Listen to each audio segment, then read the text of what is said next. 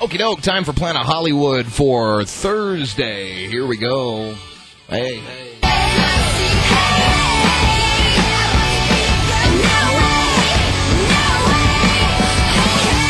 Who's doing who and what in Hollywood? Here's Planet Hollywood on 106.7 The Planet. Recently reunited No Doubt will join Paramore as headliners at Tiger Woods' annual benefit concert for kids charities in Vegas. Gwen Stefani says playing this show is going to be really fun for all of us. Tiger's foundation empowers kids to achieve their dreams, and we're excited to help support it. Tiger Jam 2009 set for May 16th in Vegas. Oscar producers trying to keep details of Sunday's telecast a secret, but of course with the internet there are no secrets anymore. According to E!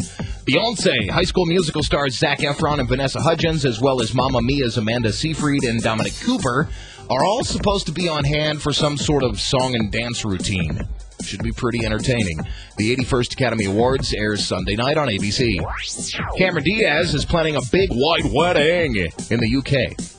Diaz and her British model boyfriend Paul Stolfer have reportedly been scouring the English countryside for the perfect place to tie the knot. According to a source, she wants a big white wedding with the full works. Bring it on. Lindsay Lohan denying that any hanky-panky went on during her recent visit to Chase Crawford's apartment over the weekend in New York.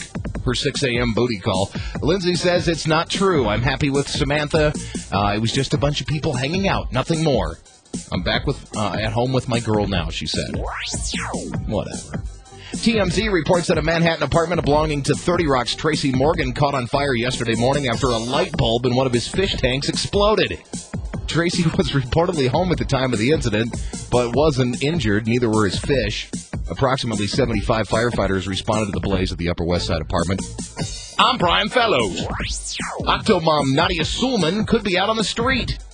Yeah, 14 kids and no home because her mom hasn't paid the mortgage on her home for 10 months.